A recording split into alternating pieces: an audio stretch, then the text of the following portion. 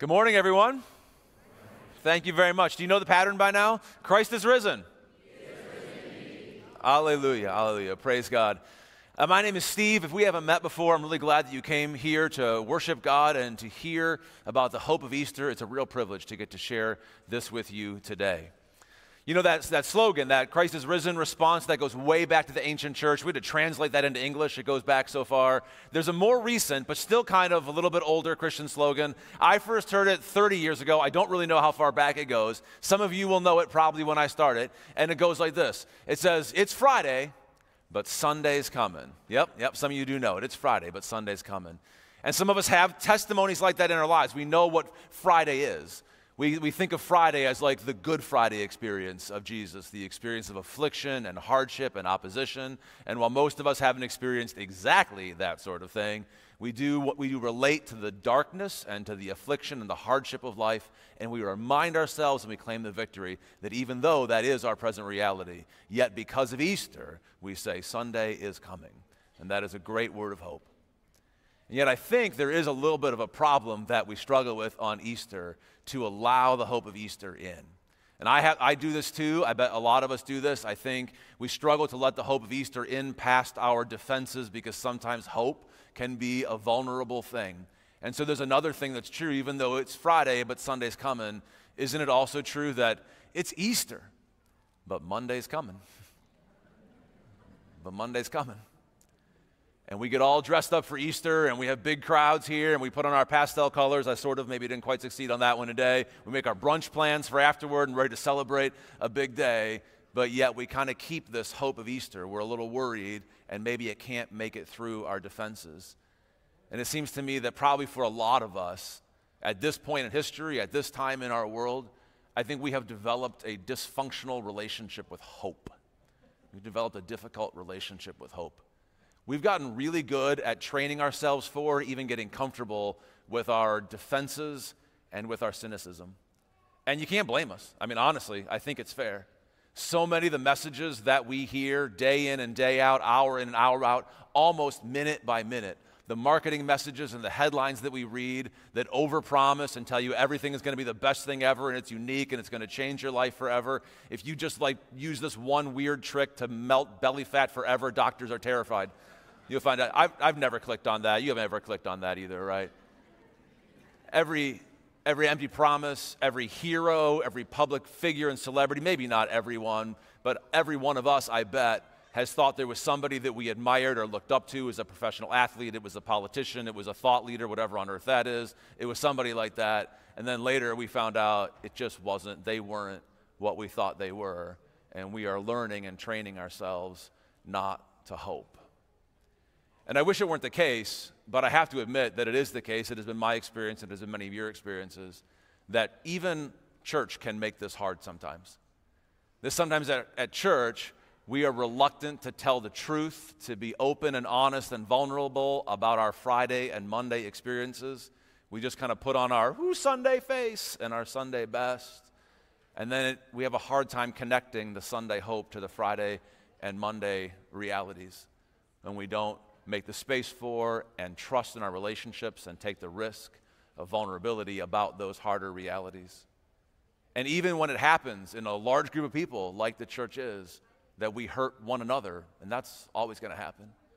But then if we try to paper over that, if we try to gloss over that and aren't honest about that, we just learn the lesson over and over again that like the hope of Easter is fun for Easter, but there's a ditch and there's a chasm and there's a gap between the hope and the joy and the victory and the goodness and the light that we claim on Easter and the dimness or the darkness or the pain or the affliction or the fear that we experience in so many other places.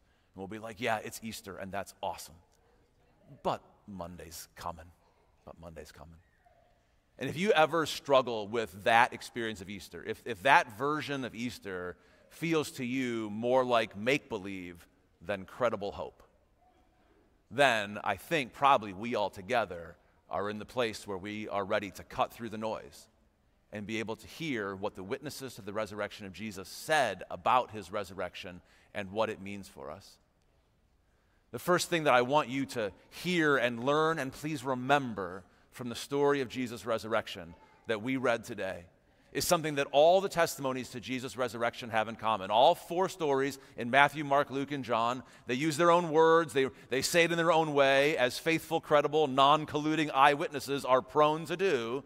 They tell it in their own way, but every one of them insists on telling us that the hope of the resurrection of Jesus came into this world, broke into this world, while it was still dark.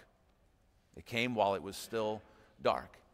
And at one level, that's just the time of day that it was. You say, that's not very significant at all. But I'll tell you what, there's a lot of details about the resurrection story that I don't know and nobody does. I don't know what kind of flowers were growing outside the tomb or if there were any at all. I don't know what kind of rock it was cut into or how big the stone was that was rolled away. There are lots of things I don't know. They didn't have to tell us what time of day that it happened, but every one of them in their own way told us that the hope of Jesus broke into the world while it was still dark.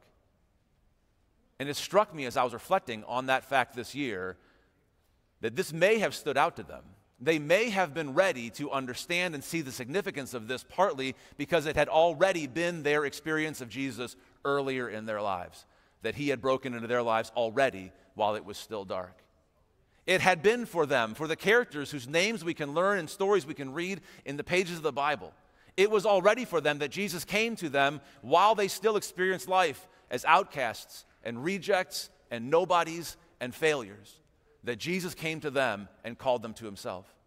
It was already while they were still deep in the guilt of their sin and their wrongdoing and feeling like if they were ever the people that went into the inner sanctum of the temple or even showed their face around the leaders of the synagogue, the whole place might just fall down around them. That was when Jesus came into their lives and not afterward. It was in their experiences of pain and sickness and alienation and fear and disease. It was in those moments and not after those moments were already taken care of that the hope of Jesus broke into their lives. And isn't that the testimony, isn't that the experience that a lot of us here have today? And isn't that exactly what we need God to do? It's not after the pain and the disease leave our lives, but right there in the midst of the appointments and the diagnoses and the scans and the visits in the hospital rooms, that we need the hope that doesn't come after everything is shiny and happy, but right there in those moments, that we need the hope that is greater than anything else we have in this world, and that's where it comes from. In our relationships, in our friendships, in our families, if you're a married person in your marriages, it's not after your relationships, it's not after the brokenness and the hurt all just goes away and the relationships magically reconcile themselves, that we need the power of God's Holy Spirit to come and take away our hearts of stone toward one another and give us soft hearts and allow us to forgive and reconcile with one another. It's in the darkness where we need the light of Jesus to shine. And you guys, it won't be after our culture finally decides, oh, why don't we just stop our civil war and our hate for one another? It won't be then. It will be in the midst of it that we will need Jesus to come among his people and teach us and lead us and empower us and change us to lay down the hatred for one another and to bridge across the things that divide us, that are causing us literally to kill one another, that Jesus will have to come and teach us how to love our enemies and pray for those who persecute us, and see the image of God in every human being. And it won't be after we just get over all of our sin and all of our addiction and all the things that warp our very lives that we need God to break in. It is in the midst of it that he comes to give us freedom. And it is because they had experienced that, and it is because they understood that that's how Jesus works and must work in our lives, that they insisted on telling us when they wrote the stories down, when they passed it down from one to another, to another, to another, and then somebody finally wrote all the stories down, that if somebody, I think, ever left out the detail of when it happened in the morning, they're like, no, please make sure to tell them that the hope of the resurrection of Jesus happened while it was still dark. They tell us that it was like the dawn. It not only happened at dawn, it was like the dawn of the new creation of God coming in and making possible what otherwise is not. And it is because that is true that they are also able to show us, they are also able to tell us about the women at the tomb and give us an example that it is possible, based on the hope of the resurrection of Jesus, to learn how to walk through fear with courage and joy. I don't know if you saw it in the story. The story is such an amazing story of so many brilliant and powerful things that maybe our minds don't quite catch it. But did you hear how many references to fear there are in the story of Jesus overcoming the grave? There are 4 references to fear between verses 4 and 10 in the story. The first one happens when it says that the guards saw there was this earthquake and there was this angel who wore clothes that was as bright as lightning. I don't even know what that looks like until I was surprised to see the angel with clothes like lightning sitting out in our lobby out there this morning. And it says the guards who were there to guard the tomb, they were afraid. They were very afraid, and they shook and became like dead men. And then right away, the angel who was there turns to the women who had come to the tomb to honor Jesus, already coming through their fear. And he says, now don't you be afraid. Like, you can't pass out. You've got to go tell other people about this, right? He says, don't be afraid. And then they go, and on their way, they meet Jesus, who tells them exactly the same thing. Fear not, but go and tell the brothers to meet me in Galilee. But I skipped one reference to fear, and it's actually my favorite one of the 4. It's number 3. It happens between the angel saying, fear not, and Jesus saying, fear not. It says that the women went, like the angel had said, you have to go out from here. You can't just stay here as much as you might like to. Go out from here, tell the rest of my disciples to go meet me in Galilee. They'll see me there. And they went in the face of real opposition, and the description, it says, they went fearing and with great joy. They went fearing and with great joy. Have you ever heard the advice or the saying, do it scared? Have you ever heard that before? They went and they did it scared. And these are the conditions actually that make that possible and healthy and brave for us. They were going to go out and tell people about Jesus that all the most powerful people around them had just tried to kill. They were going to go out and share that. They were going to go out in the face of darkness. They were going to go out to lots of people who probably wouldn't believe them. And they went out fearing and with great joy. Friends, there are, I'm not telling you anything. There are plenty of things in this world. There is plenty of darkness. There are plenty of things that are maybe worth being afraid of. Plenty of fearsome things. Things that you experienced on Friday. Things you might experience this coming Monday. Things you might experience in the car on the way home. I don't know. There's plenty of darkness out there. But here's the thing. Because of the empty tomb of Jesus, fear doesn't get to control you. Fear doesn't get to deform us. It doesn't get to warp us against one another and cause us to hate one another. Fear doesn't get to make our decisions for us. Jesus rose, the hope of the world, came while it was still dark, and so we can learn to walk through fear with great joy and with courage. And the reason that all these things are true for us now, 2,000 years later, is because of the last theme that I want you to see in this passage, and it's this. Jesus keeps his promises. Jesus keeps his promises. There's a theme of promise-making and promise-keeping throughout this story and the verses that follow it. When the angel was saying to the women who came to the tomb to come see Jesus, to try to find Jesus and care for his corpse, for his dead body, and they come there, and they're shocked by what they see. They don't understand right away. And the angel explains to them, he is not here. He is risen. And that would have been good enough news all on its own. But do you remember the line right after that? He is not here. He is risen, just as he said. Right? He already promised this. He told you it was going to happen. He told you he would overcome the grave. Nobody should have believed it, right? Who's ever overcome the grave before? But Jesus did. He is not here. He is risen, just as he said. We find that Jesus is faithful and powerful to keep his promises.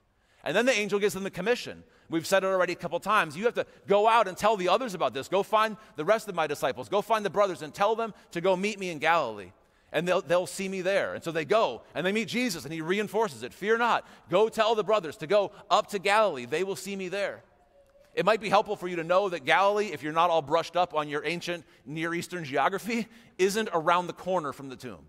It's like 60 miles away. It was a multiple-day walk. They had to stake something on this. They had to take Jesus at his word. They had to believe that he keeps his promises. And they went up to Galilee, and lo and behold, they found him there. He was there because he keeps his promises. And they met him there. And then in the last verses, about the last 3 verses of the Gospel of Matthew, it says that they went and they met him and they saw him and they worshiped him and they doubted at the same time, right? It was all mixed up. Hope comes in the dark. You can walk through fear with courage and joy. They worshiped him. There was faith while there was also still doubt and wonder. And then Jesus made them a promise. And it started like this. Jesus said, all authority in heaven and on earth has been given to me. I'm in charge now. I'm in control now over all the darkness that remains in the world, over everything that threatens you. All authority, not only in heaven, but also on earth, is mine. So go tell more people about me. Go draw more people to be my disciples. Teach them all the things that I have taught you. Baptize them. Offer them the forgiveness, the washing away of their sins, and the raising up to new life.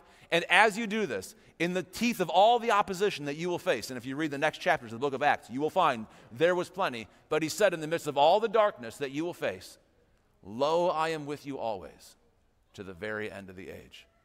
I am with you always to the very end of the age. And that is a word that resonates down all the way to our generation, that the risen Jesus will be with us as he has promised. And the truth is, I don't know what everybody's Friday was like, either literally or metaphorically speaking. I don't know what's waiting for you on all of your Mondays and this week and the week that follows. And I know there will be hard things. I know there will be dark places.